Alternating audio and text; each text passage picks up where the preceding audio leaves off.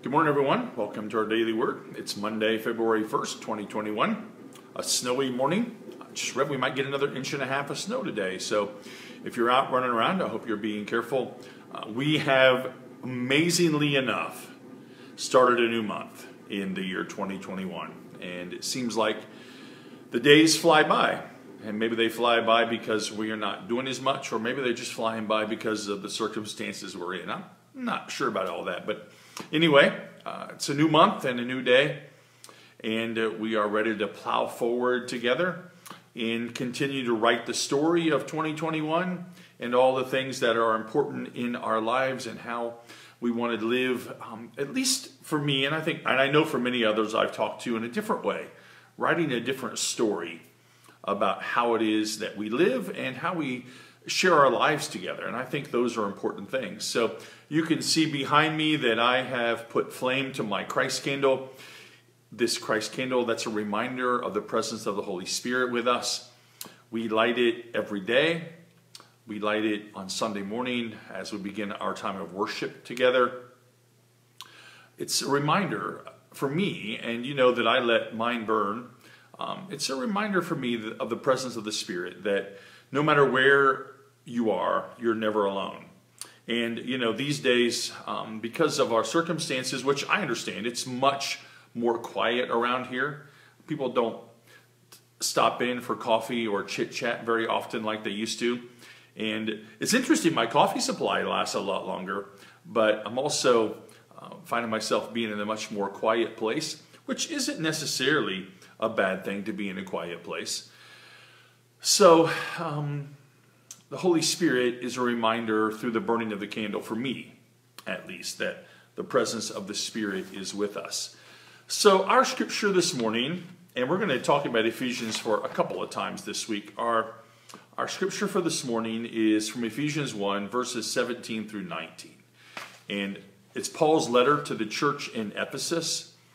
And he says this: I keep asking that the God of our Lord Jesus Christ, the glorious Father, may give you the spirit of wisdom and revelation, so that you may know him better. I pray that the eyes of your heart may be enlightened in order that you may know the hope to which he has called you, the riches of his glorious inheritance in his holy people, and his incomparably great power for us who believe. Now, if you read that, there's a lot to unpack there. So I started reading it, and I thought about it last night as I read this, and I think one of the things, at least for me, one of the things that hinders me and keeps me from really understanding this scripture and having what it is that Paul calls us, that he wants us to have, is my own sense, and maybe you get this, my own sense that I already have this vast knowledge, that I know about a lot of things, that I can interpret a lot of things. I don't mean dreams. I just mean understand things. You know, my kids often say, you know, if we have trouble, if we want to know something, if we have difficulty in life, their first response is, let's just go ask Dad. And I think that's a really cool thing that they do that. But it's also an interesting challenge because they also have this idea that I know a lot of things. Now, knowledge is a great thing. You know, knowledge is a great thing as we try to live our lives and navigate certain things. Now, there are things I don't know about and I'm not very good at. Knowledge, though, can sometimes hinder us from knowing who God is and knowing what it is that God might be calling us to. So Paul says to us at the very beginning of this that he prays that God will give us the spirit of wisdom and revelation so that we might know God better. We might have this understanding, this deeper understanding of who God is. And Paul says that, you know, he prays for us to have the eyes of our heart opened. You know, there's a famous song, you know, we often sing it in church, open the eyes of my heart, Lord, I want to see you. Sometimes, you know, we get stuck because we think we have knowledge, we think we know a lot of things, and our eyes are jaded. I was talking to someone yesterday about Carter. And Carter, who has spent a lot of time with me, my grandson, spent a lot of time with me here at church. And he's always fascinated when we go down the hallway by the rose window at the front of the sanctuary. And he just stares at that and stares at that and stares at that. And even when I call his name and tell him, come on, Papa's going to leave you, he just stands and stares at it. And when he's in the sanctuary, if they're here for church, when we have church in person, he's fascinated by that window.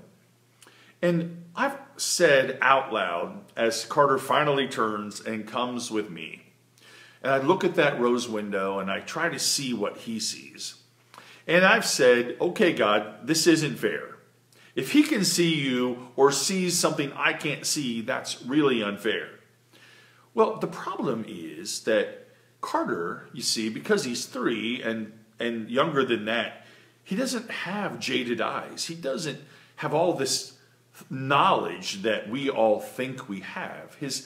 The eyes of his heart are opened to whatever it is that he could learn and grab a hold of, and all the new words that he says.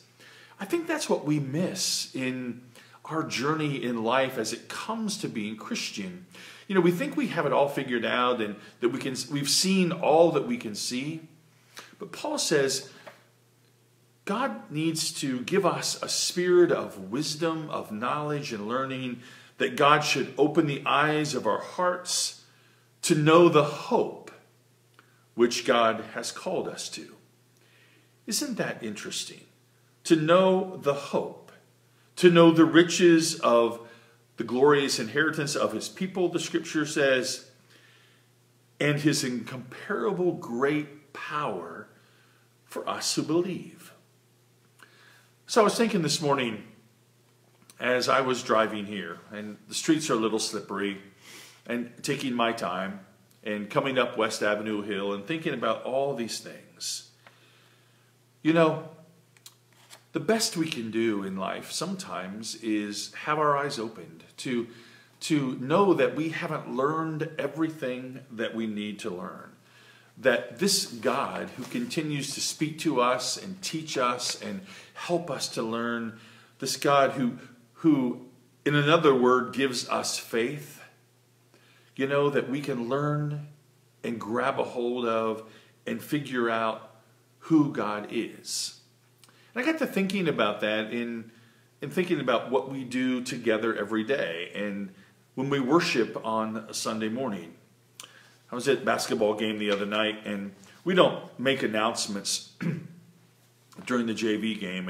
And so for boys' games, I keep the book, I do the announcing, I play the music, I do the possession arrow, I have the referees sign for their checks. I do all these multitasking things. And so JV referee came over. His name's Dave. I've known him for a while. He comes over and he says, so, any announcements? I said, nope. Any introductions? No. He said a couple of things. He said, are we going to pray? I said, well, we could pray. He said, I have a lot of experience. And he looked at me right away and said, are you a pastor? And I said, yeah. And we talked a little bit about that. And in thinking about that, you know, there is this reminder as Paul gives to us that we have so much to learn and so much to teach each other. And it's not just here, it's not just on Sunday morning, but it's how we live our lives in a constant kind of way. And the love that we're called to share, you know, it's called agape love, the love that is above all loves, the love of all loves. And so, hear these words again. I keep asking that the God of our Lord Jesus Christ, the glorious Father, may give you the spirit of wisdom and revelation so that you may know him better. I pray that the eyes of your heart may be enlightened in order that you may know the hope to which he has called you, the riches of his glorious inheritance in his holy people, and his incomparably great power for us who to believe. Goodness, there's so much there. that Paul says knowledge and knowing who God is, having our eyes opened to new things, I think for us is the way that we indeed write a new story. And that we indeed find ourselves enriched in our daily walk of life. And so maybe that's something for you and I to consider today. To have our eyes opened a little clearer. To learn something new and not just think we have all the knowledge in the world. And most importantly, to love in such a way that we make a difference in the world. So, I pray you'll have a great day. I pray that this word is enough for us today. Enough for you and enough for me, that we might know the glorious presence of God in our lives. Be safe today. Know of God's love in your life. Know of the peace of Christ, which passes all understanding. And know of my love for all of you. And I'll look forward to seeing you tomorrow morning at 10 o'clock. Have a great day.